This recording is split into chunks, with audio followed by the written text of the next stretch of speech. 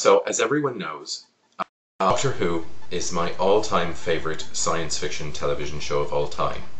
I am a Whovian, I am a Doctor Who fanatic, I am a big, fat, fucking dork. Doctor Who was originally produced by the BBC. The show has been going on since 1963. The concept of the show is that there is this man called the Doctor, simply the Doctor, who is from a race of beings called the Time Lords. They reside or resided on a planet that was called Gallifrey, and originally it was the Doctor was played by an old man, William Hartnell, who had a granddaughter, and the Doctor travels around in a TARDIS. And the TARDIS is, TARDIS is an acronym, TARDIS, Time and Relative Dimensions in Space. And it's a time and space machine that looks like an old police box, which was a metro, but they had them in the 50s and 60s in Britain, well, in England. And it looks kind of like, well, it had a telephone in it, and there was like a cupboard that, it's hard to explain unless you've seen one. So the TARDIS can travel in time and space. The Doctor can regenerate, which means that the Time Lord race, when they die, and it was brilliant actual plot in real life, it was a brilliant plot device for the different actors when they want to leave the show, that the Doctor can regenerate.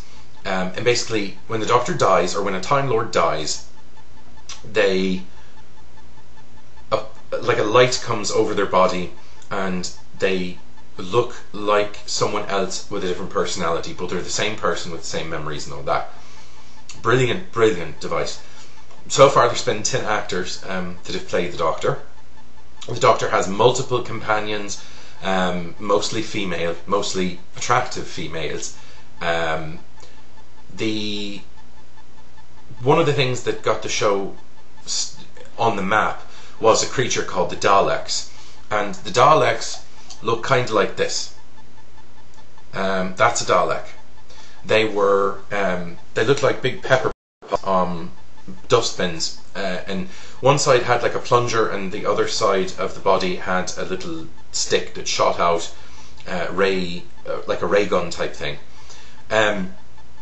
Brilliant, and they walked around, exterminate, we will exterminate you. Really scary, you know, and it's sort of the cliche that everyone watched the show either buried in their mother's breasts or from behind the fur or something like that. I never did that. I always thought that they were brilliant. The Daleks were, and then there's the Cybermen, which look like they're kind of cybernetic people that they've been taken over, and the only way to kill them is with gold, or was until the new series, and just a bunch of other people. The Doctor travels with he has a device called a sonic screwdriver, which the sonic screwdriver in the new series looks a lot like this, and it you know, makes that noise, and you know, so. And this right here, if you have a sonic, one thing that Doctor Who will teach you is if you have a sonic screwdriver, you can get yourself out of any fucking difficulty in the world just by a sonic screwdriver. Just the application of sonic fuel, what the fuck am I trying to say? Sonic force. You can open locks, you can reprogram robots, you can reroute circuitry, all kinds of fun things with a sonic screwdriver. What else about Doctor Who? It's been on, there's literally hundreds and hundreds of episodes. Doctor Who, brilliant show. It was off the air for a while, from about 1989 till 2005, and they said no, we're not doing it anymore, and the BBC Wales now produces it, and the special effects now are wonderful. Originally, the show was real campy. The special effects were really dodgy. You know, using tin foil and hot glue application guns, PVC type suits, and just it was perversely wonderful. But Doctor Who is one of the greatest shows, one of the greatest science fiction shows of all time. I'm leaving a lot out because there's just so much about Doctor Who. But if you're a Doctor Who fan, if you fancy Doctor Who, if you are a closet dork, not just Doctor Who, but Star Trek, Star Trek The Next Generation, The Prisoner, The Avengers, Sliders, Red Dwarf, even though it's kind of a comedy science fiction, you know, any science fiction show you like, I'd love to hear from you. I'm a big fat fucking dork ball when it comes to that stuff. I have collections of all kinds. I have a whole, literally a whole pile of things here that I was going to show you. Just briefly, there was, you know, a Doctor Who card game.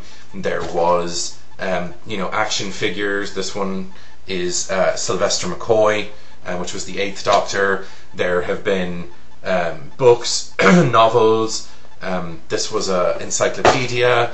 There's been computer games. There's been CDs of the theme song, and for big dorks like me, there was a role-playing game. This is long since out of print. Oh, on the back, here is the TARDIS. That is what the TARDIS looks like. This is a police box. See, up close. That is what a police box looks like. He had a robot dog for a while. It was called K9. Brilliant there, play on words. The 4th Doctor travelled and wore a big long scarf, which I actually have back there, you can see, which I knit or however the fuck you say it, by myself. So yeah, Doctor Who, brilliant show. One of the greatest inventions in the minds of people in the world of science fiction. I can't say enough about Doctor Who. I just remembered that I was smoking plum, and that he did want to go out on me. But yeah, so that's Doctor Who in a nutshell. If you like Doctor Who, let me know. If you like science fiction in general, let me know. And if you think that this video was a complete fucking waste of time, let me know that too. I'm just still starting out with these things, so I don't really know, you know, what it is that people want to see. I know what I'd like to see, and I like random, just people rambling on, much like I'm doing. I actually have ideas in the works for more well-produced videos, skits and things like that, doing different voices and what have you. So yeah, so that's Doctor Who in a nutshell. I hope I haven't completely confused you. If you've never seen the show, all of that probably sounded absolutely insane. But watch the show. It comes on here in America on the Sci-Fi Channel on Fridays at 8 o'clock. And then the spin-off show Torchwood comes on BBC America on Saturdays. So, yeah,